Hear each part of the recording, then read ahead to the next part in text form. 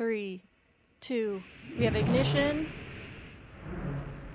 and liftoff of the United Launch Alliance Atlas V rocket with AEHF-6 on the first mission for the United States Space Force. Beginning the pitch over program. Passing 15 seconds into flight. PU has gone to closed loop control. Passing 30 seconds into flight. 35 seconds into flight. Mach 1 Atlas V is now supersonic. Engine operating parameters look nominal. Coming up on 1 minute into flight, SRB chamber pressures remain nominal at this time. The vehicle is 10 miles in altitude. 75 seconds into flight, the RD-180 is throttling to 75% thrust as expected.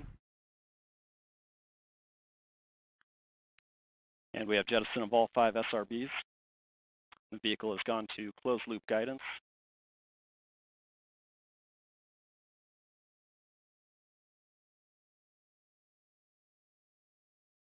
And we have good indication of payload fairing jettison.